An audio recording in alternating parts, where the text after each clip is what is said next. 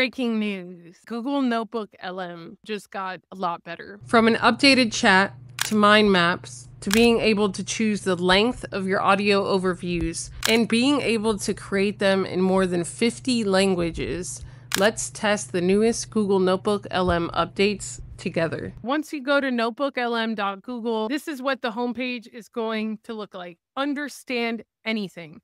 Your research and thinking partner grounded in the information you trust, built with the latest Gemini models. It's your personalized AI research assistant. You upload resources, and from those resources, you are able to create things like study guides, briefing docs, FAQs, a timeline, overviews in different languages, mind maps, and soon video overviews.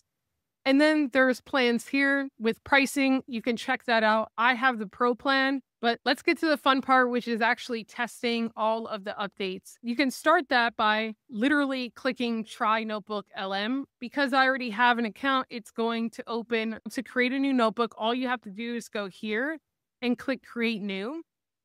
And then you need to upload sources to that notebook. What does that mean? Let's just say that I wanted to learn about what happened at the Google I/O events. I could go to the Google account on YouTube, and it's the Google I/O keynote. What I'm going to do is I'm going to get the transcript. I use a Chrome extension called Glasp. I'll put their link in the description. I'm not sponsored or anything. It's a tool that I use every day. I copy this here, and let's say I wanted to learn about everything that happened. I didn't have a lot of time this week to look at all the million AI updates that have happened related to Google, Google Gemini, Google I/O, all of that. What I could do is I could copy the transcript, or I could even click the YouTube video and drop the link. I like to drop the transcript. I could click paste text, and then I could paste the transcript and then insert. So now this notebook has one source. Another link that I'm going to add to this notebook is I'm going to add the Google I/O 2025 website, and then that will be a second source. The higher quality the source is, the higher quality your notebook is in general. Now that we've added sources, I could prompt the chat down here. They have some pre-prompts already created, like how will Gemini models transform core Google products? What I'm going to say is, what are the top 5 Google I/O updates and how will they impact small business owners? Click enter. As you can see here, it will act like a ChatGPT or a Google Gemini, but just remember that it's only pulling from the sources that you input. And as you can see, it's thinking, it's going through the sources. And as you can see here, it's starting to type as it progresses. It didn't just give me the one answer all at once, which was one of the updates that Google NotebookLM actually posted about on X. But let's get to the mind maps because I'm excited about that. If you wanted to create an interactive mind map within Google NotebookLM, all you have to do is click Mind Map. And then here we'll see that it's starting to generate. You know that it's done when it says click to open the mind map. So let's click it. And then this is pretty cool. So as we could see here, you could zoom in, you could go to the left, I could zoom in, I could zoom out.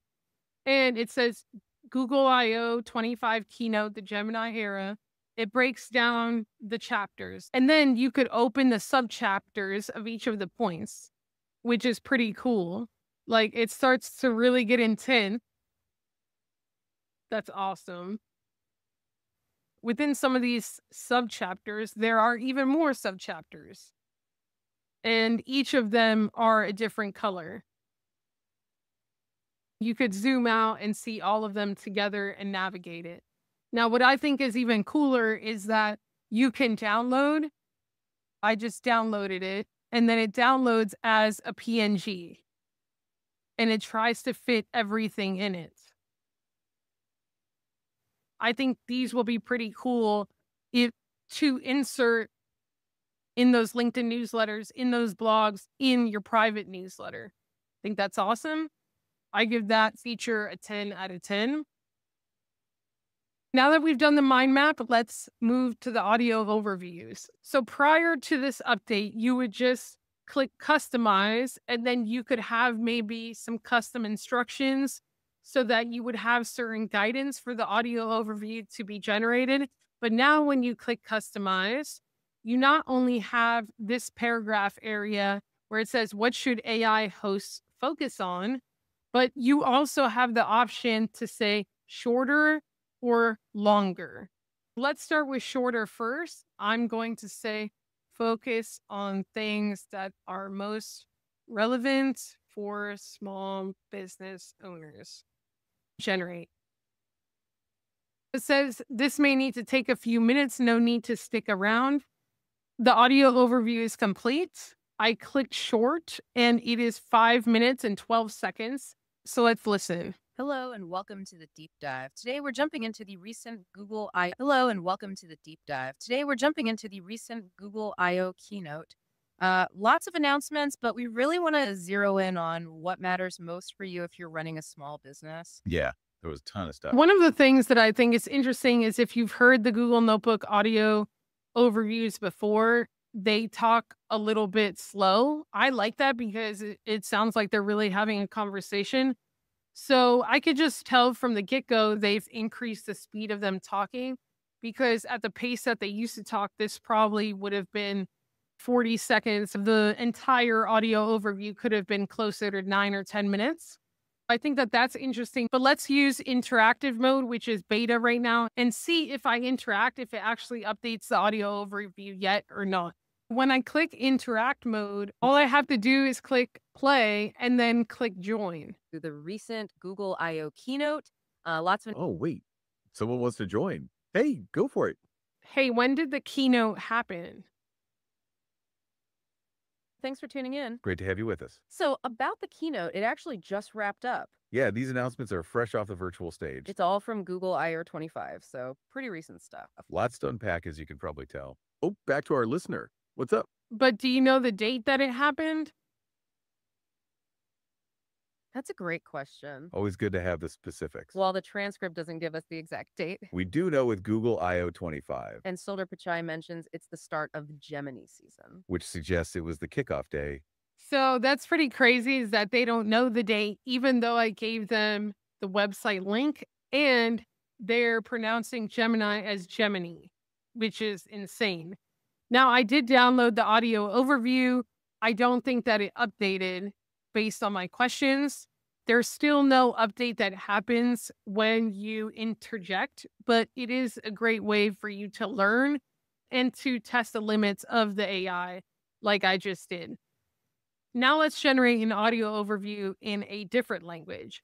Now, if I wanted to download this audio overview, I could have downloaded it in the interactive beta mode, but I could also click here and download. Once that's downloaded, I can also click delete. Then I could customize the conversation for a different audience. Going back here, I could go to default, or I could click longer. One of the other things that we could do is actually generate the audio overview in a different language, which I'm going to do. The way that you do that is click settings. And then here you will see output language. Right now it's on my default, which is English, but because I'm bilingual in Spanish and I could tell whether it's correct or not by listening to it, I'm going to click Spanish and then tell you what the quality of that audio overview is like, because I'm curious about it. I'm going to click Español and then click Save. Now it should generate the audio overview in Spanish. What's interesting is when I click Customize, I can't change the length when it's in a different language other than English right now. But I can, however, customize the instructions.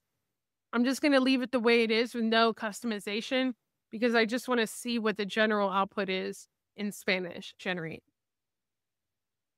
While we wait for that, if you click up here before you interact with your Google Notebook LM, or even after the fact, you can click this, and then you could actually define your conversation style. So default, analyst, guide, custom. So you can give it some custom instructions here.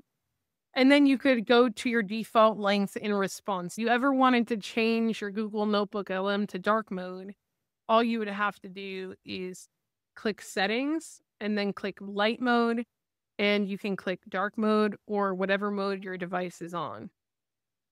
This is what dark mode looks like. So far, I will say that the Spanish audio overview is taking a lot longer than the English. It took about 4 to 5 minutes for the Spanish audio overview to complete. Let's take a listen to it and I'll be able to tell if it's good or not. Hola, hoy vamos a meternos Hola. de lleno, a explorar a fondo la reciente conferencia Google I.O. Estuvo muy centrada, casi diría que totalmente, en inteligencia artificial. Vamos, que parece que Google quiere dejar muy claro que estamos en plena era Gemini. Tenemos los puntos clave de la It's really good so far. presentación. Así es. Y el objetivo hoy es, bueno, It's hard to tell that these are AI voices. porque más allá de la lista de novedades, que es larga, That's insane. I'm also going to test a second one because this Spanish is like traditional Spanish from Spain. Let me try like Latin American Spanish and see what that sounds like, if it sounds just as real. This is actually insane to me. Very surprising because in English, I could kind of tell they're AI voices, but in Spanish, it's actually wicked. To change the output language, click settings, output language, and then I'm going to click Latino America, generate. If you speak a second language other than English, whether it's your native language or just a second language that you speak, share if you found that same experience in the comments. I want to know what the language is and whether they sound like AI or not. Dicen que tiene un rendimiento récord. I mean, it's really good. It's hard to tell that this is an AI. It's a little bit easier to tell, just a little, than the other Spanish version, but it is very hard to tell. And I'm curious to see when a second speaker chimes in. Que supera a otros modelos y que mejoró muchísimo en programación según unas métricas. y esa mejora, ojo, no es solo por presumir números.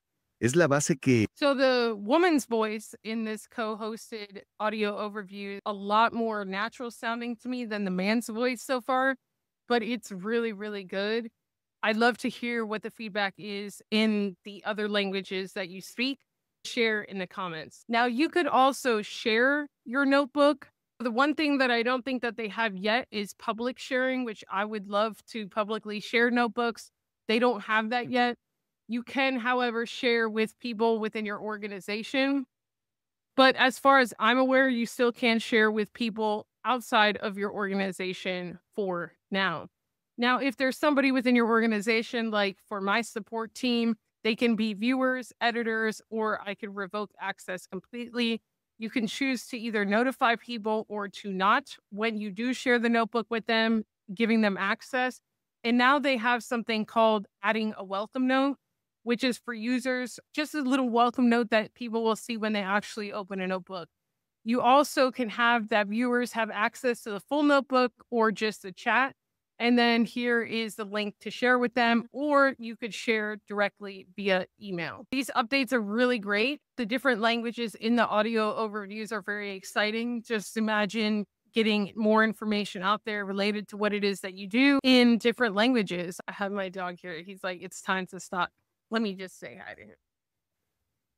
And people will say that he's an elderly dog because of the gray hair, but he's not. He's actually young. He's going to be 3. He's like, Mommy, it's time to stop. But the most interesting ones to me were the audio overviews. The most interesting updates to me, once I touch it, were the audio overviews and the mind maps. I think the different lengths of overviews, the different languages, and then the mind maps are the coolest things. So go check it out, and we'll see you next time.